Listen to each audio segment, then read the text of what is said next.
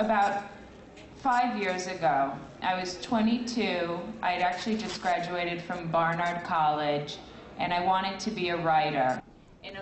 Lily Coppell, a young writer for the New York Times, found an old diary from the 1930s in a steamer trunk, in a dumpster outside of a building. This is that story.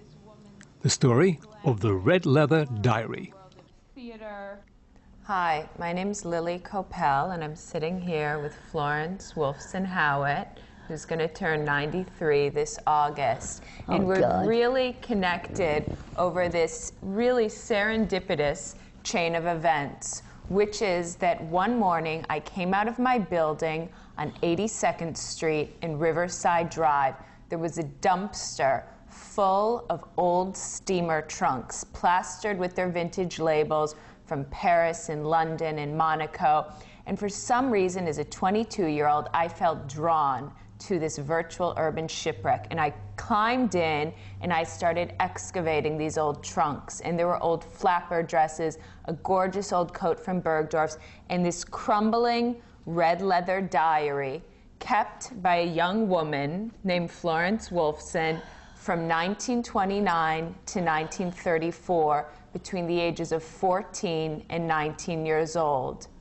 I tracked her down with the help of a private investigator and reunited her with her book. And it's really changed lives, both of ours, and I believe anybody who comes in contact with this story, which is really about finding the significance of all of our lives and their private truths.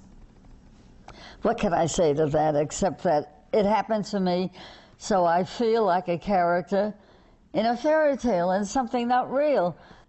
To have a friend named Lily Coppell who was young and beautiful, to have people no longer regard me as an old relic it's heaven.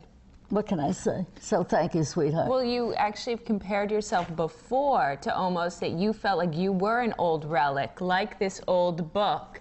And somehow you felt that your life has been reinvigorated. Not that it wasn't already an incredible life, because I wanted so badly to find you, because you had filled the diary's pages with just your search for love and your love of literature and music and art. But I tell you, sweetheart, I ran out of energy when I got to be 80, because I had all kinds of things done to me, like hip replacements and eye stuff.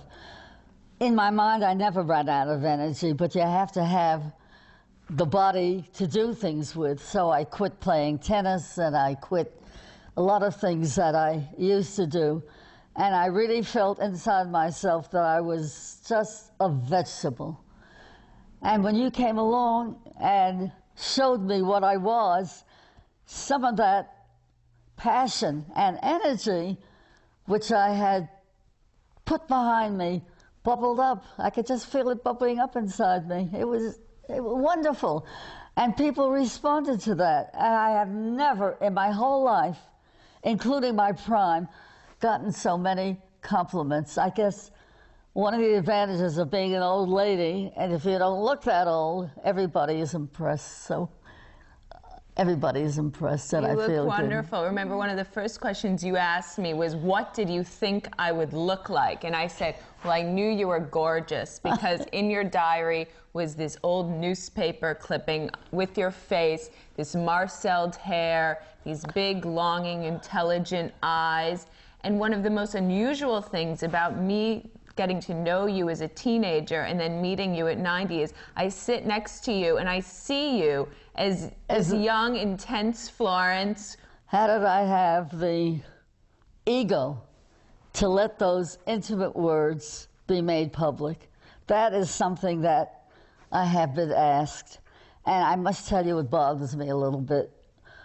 I've never been embarrassed or ashamed of anything in that book, because my intent was always the best.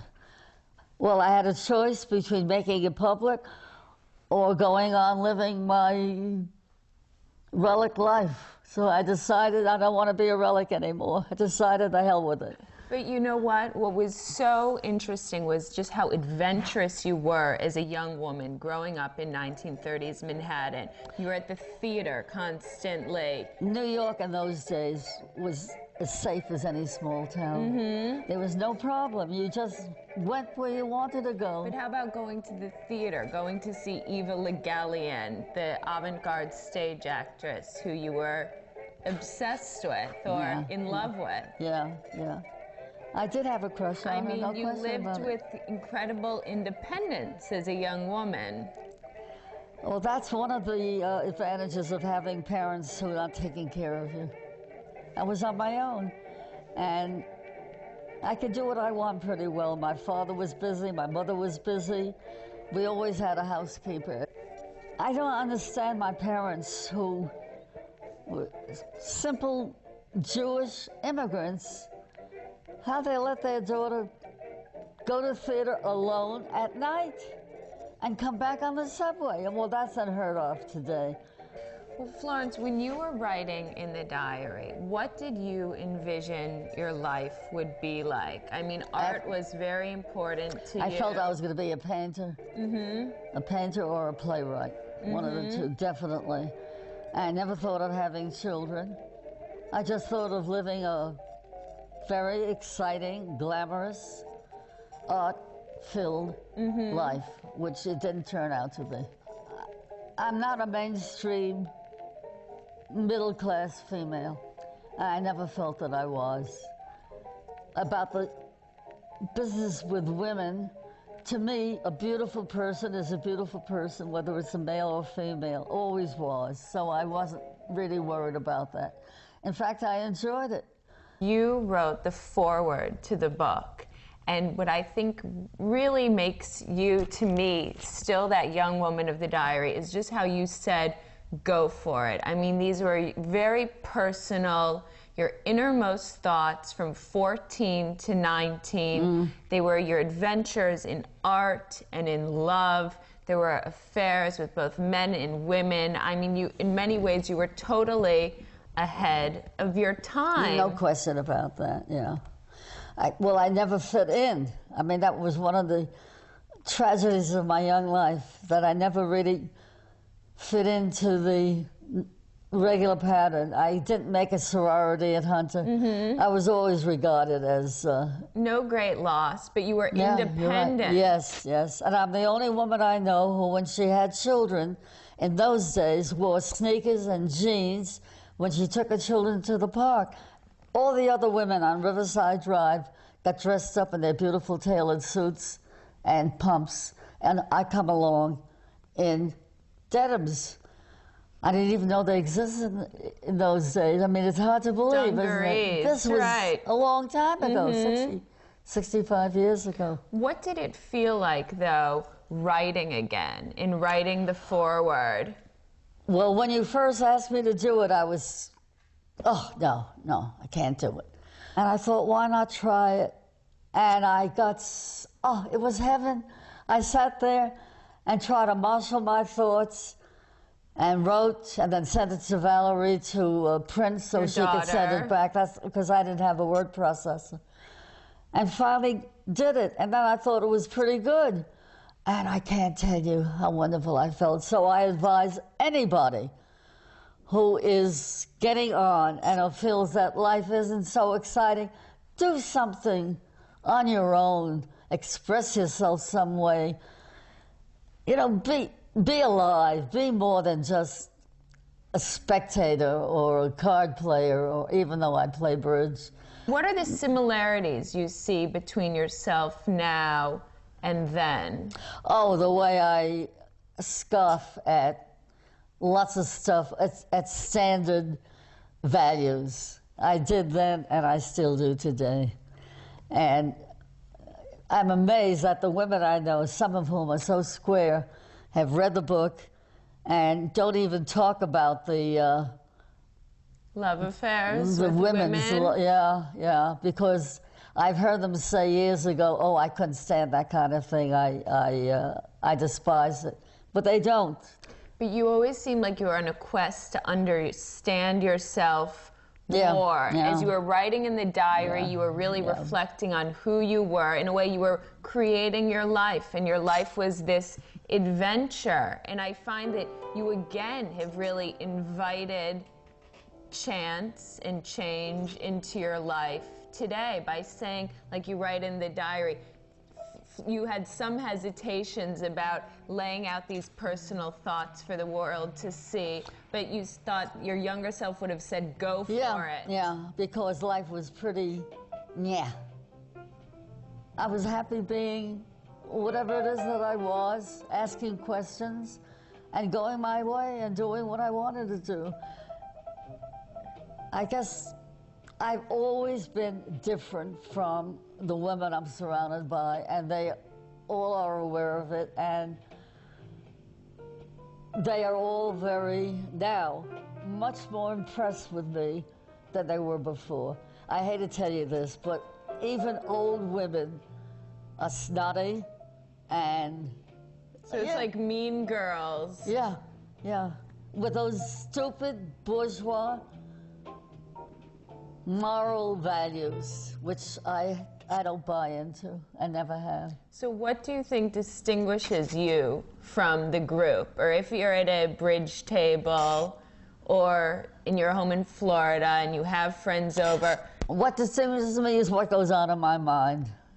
All I can say is that this has been the most fun I think that any 92-year-old woman can have.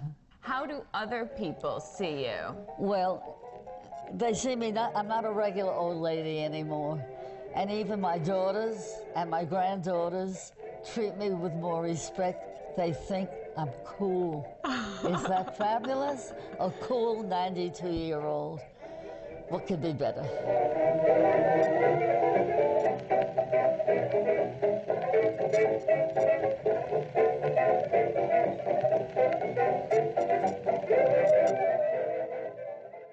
So Florence, you said you were going to put on a blonde wig. Well, how do you like it? You never cease to amaze me. It looks great. Thank you. You look like a movie star. At least. I mean, describe this coat you used to wear, the velvet coat with the... A white fox collar. Mm-hmm. Elegant, gorgeous. And I had a gray suit with a black velvet collar. My husband loved it. I had it for years and years and years and years. My husband was somebody I met when I was 13 years old. He was only 18, but he was so competent, so reliable, so honest. As a human being, I don't think I have ever met another human being with his integrity and his values, which were really humane and moral and just wonderful. You told me about, you met him at Spring Lake. At Spring Lake, which was the hotel his parents owned in the Catskills. Yeah, and my mother knew his father back in Russia. Okay, so we're going to read. January, to start at the top. January 16th, 1930. I can't believe I was alive then. Makes me feel antediluvian. I bought a pair of patent leather opera pumps with real high heels. April 8th, 1930. Bought myself a little straw hat, $345. Can you believe that? I can't believe that. It won't last long. $345. April 20th, 1931. Oh, dyed my eyebrows and eyelashes, and I've absolutely ruined my face. March 13th, 1934. A fashion show for amusement and almost overcome with envy. Not for the clothes, but for the tall, slim loveliness of the models. You were about 15 in some of the entries, 15, 16, 17. June 28th, 1932. Have stuffed myself with Mozart and Beethoven. I feel like a ripe apricot.